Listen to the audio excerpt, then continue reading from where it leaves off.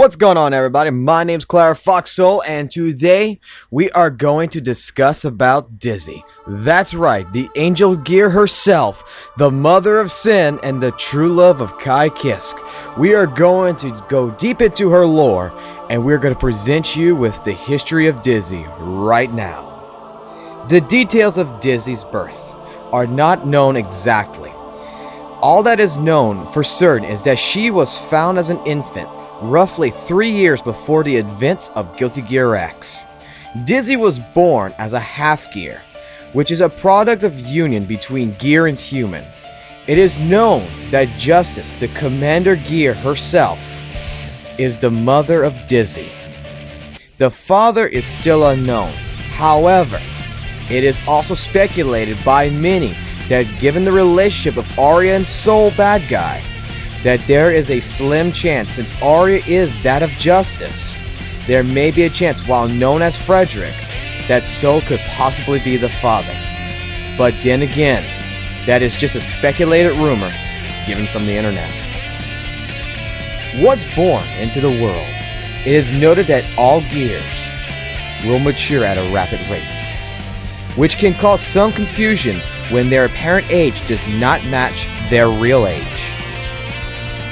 Even the chronological age is not comparable to that to a human's, as the superior ability to absorb information and process information. This means that all gears by the age of 3 essentially is equivalent to an adult human. Dizzy was found and raised for a short time by an old couple with no children of their own to depend on. When time passed, the other villagers became afraid, since Dizzy appeared to age from being an infant to apparently being in her late teens in just 3 years. Her adoptive parents decided to hide her away in a forest to save her from the angry villagers. She lived alone in a cottage for some time in the forest until it was discovered by a group of humans. She drove them back, taking care not to hurt them too much.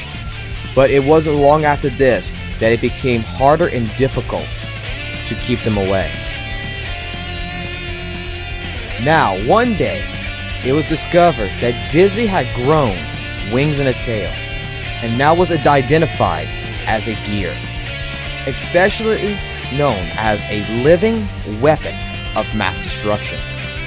This was especially troubling, as the 100-year war against the gears had ended 5 years ago. Even though Dizzy's foster parents had hid her in the woods, she was soon discovered and subjected to the abuse above the hands of her captors. She quickly escaped, and the government issued a $500,000 world dollar bounty for her death. One day, another gear had appeared, named Soul Bad Guy. He had defeated Dizzy, but did not kill her. Instead, Soul deemed that she was not a threat, and left her to be alone. Johnny, the leader of the Jellyfish Pirates, had found her after battle, and took her under his wing, and made her part of their group. After so long alone, she had found a home with Johnny and the Jellyfish Pirates.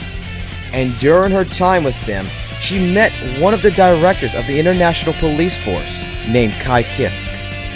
They had fallen in love, and soon she bared him a child, who they named Sin. As his gear blood soon became apparent, they agreed that he could not remain with Kai. So, Kai Kisk met with that of Soul Bad Guy, and requested him to take their child, Sin, and raise him and become his guardian. Some years later, after the baptismal 13 event took place, Dizzy was a high target on Valentine's list.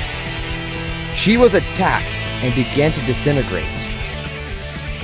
But with one last desperate attempt, Kai Kisk locked Dizzy away into a separate dimension, to where time flowed much more slower than that of ours. And she would stay there to sleep until the threat of Valentine could be destroyed.